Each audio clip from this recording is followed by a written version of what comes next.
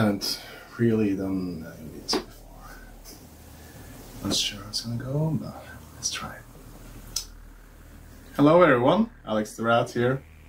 And yeah, this is the first time I'm showing my face on YouTube. You've seen my hands before in the Duke Nukem 2 review, but this is the first time I'm actually showing my face. So, 10 months since my last video, which was the Lunastics review. Jesus. That's almost a year. I'm so sorry for not uploading more content since then. If you are following my channel, thank you so much. The reason I decided to take a break was that while I was having fun making those videos, I got some feedback, which made me decide to sort of take a break. Just basically reevaluate the whole workflow and, you know, what I want to put into them. So I decided to just, you know, take a break from making videos and, you know, have the videos I made just because sort of season 1 of Alex the Rat, if you want to call it that. I've taken some time to, you know, write down some ideas of videos I want to make and stuff I want to cover, because I still want to do YouTube. I haven't given up on that idea at all. It's just I needed some time away, because in addition to doing YouTube, I'm also a musician and I work on a lot of stuff. I'm constantly, you know, occupied with something. And yeah, 2023 was very busy for me in terms of my music output. I released, well, a new Zone Trip album, Power Play, which I believe came out around April or May, because I was playing a gig as Zone Tripper in Finland in May, I think. Actually, before that I was playing a small gig locally supporting Piston Damp, which is a band you really need to check out. They're awesome. Check out Piston Damp. If you like my stuff, you're gonna love Piston Damp. So I supported them and played, you know, a track from this, and after that I played in Finland. So, you know, that was already 2 gigs this year. That was insane for me.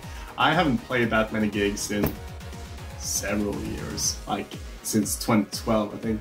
So after that, I had to work on releasing the physical CD of my Technomancer album, Hyperfuel, which technically released last year, but I wanted to make a physical release and I wanted to do something a little bit special with it, so I decided to like sort of mix the tracks together so they flow together in a way, similar to, you know, old school Pink Floyd records and stuff like that. So yeah, you can get this on my Bandcamp. I'll have a link in the description right below. So yeah, it's a 2 CD collection of, you know, the first CD is the album itself. You can find that on Spotify and stuff, but the second CD is all bonus tracks and, you know, stuff that is kind of hard to find anywhere else. And unfortunately, these copies have a misprint. The second CD has the same tracks as the first CD. We're working on getting those replaced, but it's taking a bit too long. But if you bought this on my Bandcamp, I'm gonna send you a replacement for the second CD like the moment it comes in. So just order and I'll send it to you for free. So yeah, you can get this there. And if you buy it on my Bandcamp, you also get a digital download of the second CD. So you'll have the tracks anyway, so digitally. So yeah, it's definitely buy this if you like my stuff. And I also had a new single out of my track Without You.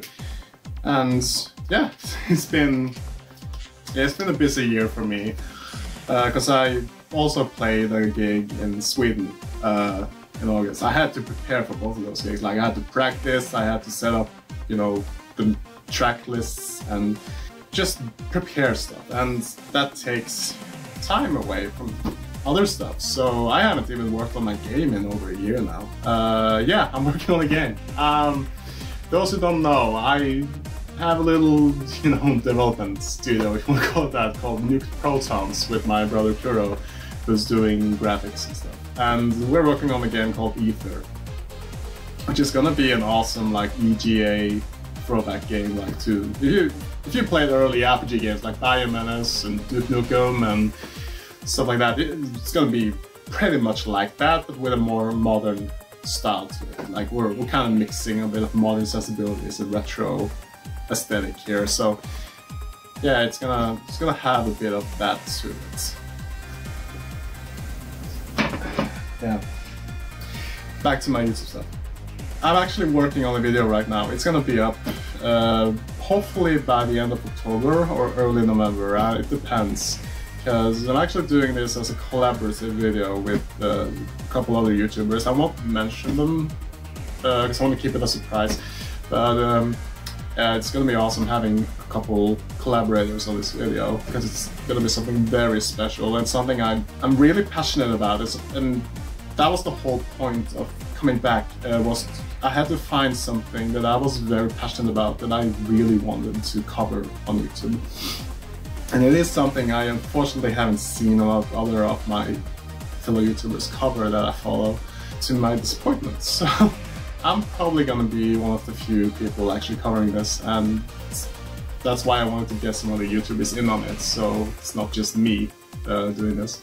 I also have some other ideas I'm gonna, you know, put into video form, so definitely expect some more YouTube stuff coming soon. I also want to give a shout out to Chris Asic, also known as Ancient DOS Games, or Pixel Amusement, because he also does develop video games. And he has a YouTube series called Ancient DOS Games, and I really recommend checking that out. Extremely informative, very easy to follow, and he has a very like nice, calm voice. And he was the one who actually gave me the most valuable feedback on my early videos, like stuff I could improve and stuff I could do differently, and that was very valuable to me. So huge thanks to Chris. Definitely check his stuff out. And of course, Dosgamert. He has been super supportive of me, and I've been you know, following his channel and donating to him and supporting him, because I really love what he's doing. And he does live streams every Monday, sometimes in the weekends too. Like there's multiplayer stuff, and he covers a lot of like unique retro stuff, and especially stuff from the Netherlands, because he's Dutch. So there's a lot of like Dutch stuff on his channel if you are curious about that. And it's not just DOS stuff, like it's all kinds of retro stuff from the 90s and the 2000s. So yeah, definitely give his channel a look. I'll have a link in the description as well. He actually made the intro thing for me. So yeah, he's been extremely supportive, and huge thanks and gratitude to Dosgamert. And of course, I don't really have anything else to say other than there is more stuff coming, and I haven't quit YouTube. I've just taken a long ass break for almost a year. So yeah, cheers everyone.